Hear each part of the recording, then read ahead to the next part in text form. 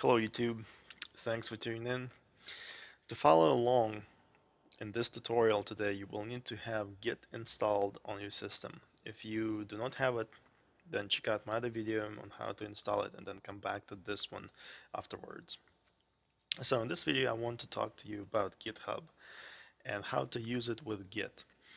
The purpose of this video is to get you started with using Git with 5 basic commands. Those commands are git clone, git pull, git add, git commit, git push.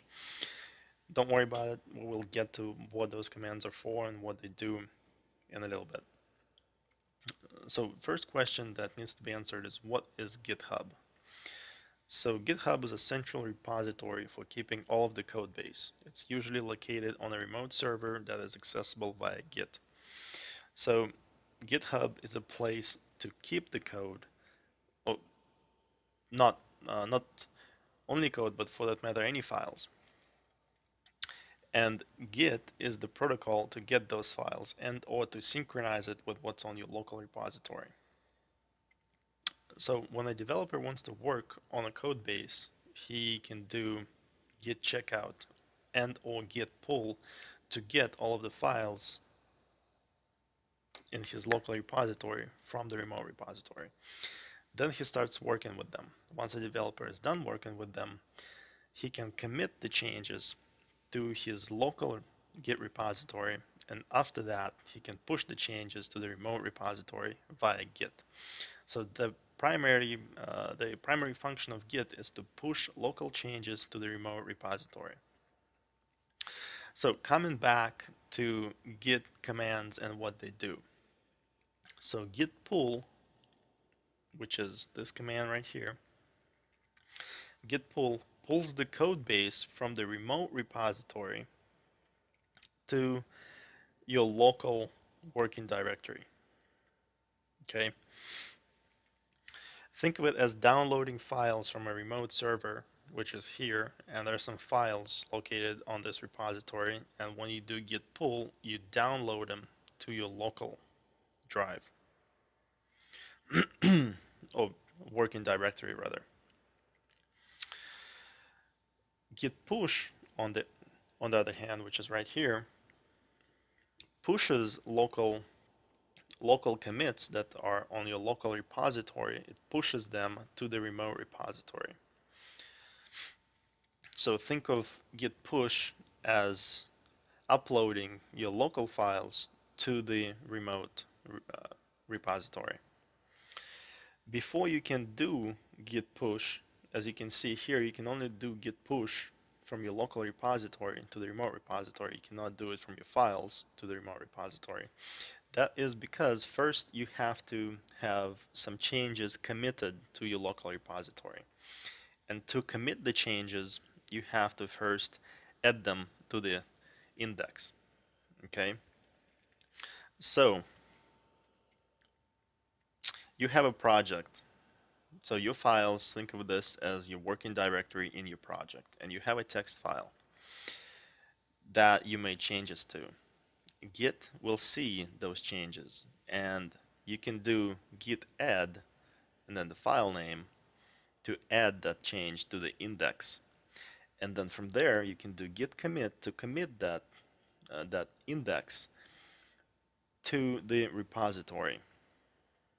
And then you can push your local repository, which are the changes that are available only on your local machine.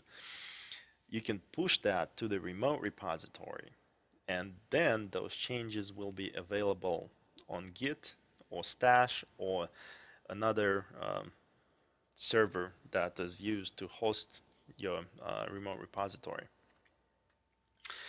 So I mentioned that there are 5 commands, and we covered 4 so far. The 5th one is git clone, this one right here. Git clone will copy the master branch of the remote repository to your computer. Okay, so let's go through an example. To follow along, you will need an account on GitHub. So go ahead and sign up for a free account at github.com, and come back to me. So in this example, we're going to create a repository in GitHub, clone it, make some local changes, and push them back to GitHub. So once you signed in, go to your profile, repositories, new, and then give a name to your repository. This can be pretty much anything. I'm gonna name it YouTube demo, and then I'm gonna initialize it with a readme file just so we have something to clone. And we're gonna say create repository.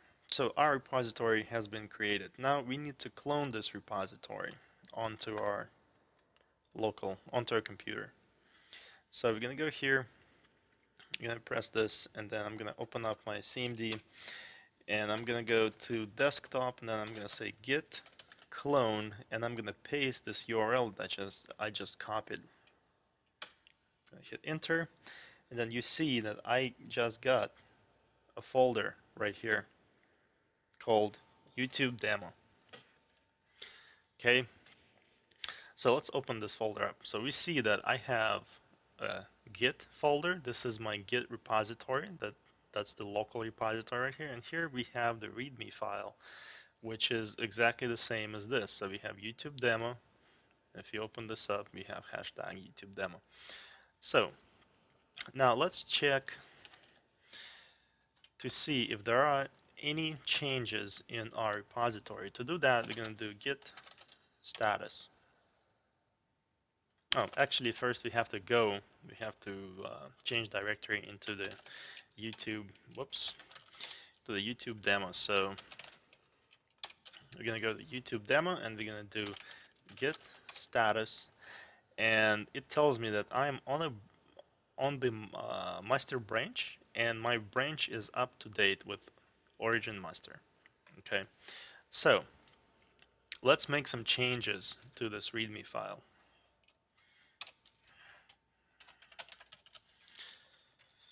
Okay, so let's do that, and now I save those changes, and I'm gonna check my status, and it tells me that I have modified README file. So I want to push this change that I made to my GitHub. Okay, I want to have it here. So what I'm gonna do is I'm gonna do git add, and then I'm gonna say what I want to add, and that's the README file that I just changed. So I'm gonna say git add README, and then let's check the status again. Okay, you see it's green now. So that means that the file was added to the index. Okay, and now I can commit this to my local repository. So I'm gonna do git commit, and I'm gonna say the message. -m stands for message. So git commit m, and I'm gonna say changed readme file. Okay, I'm gonna commit this. So now if you do git status, I see that my branch has one commit that has not been pushed, and Git tells me that I can push it right now to my remote repository. So what we're gonna do is we're gonna do git push, and it should go. Okay, it's gonna ask me for my username,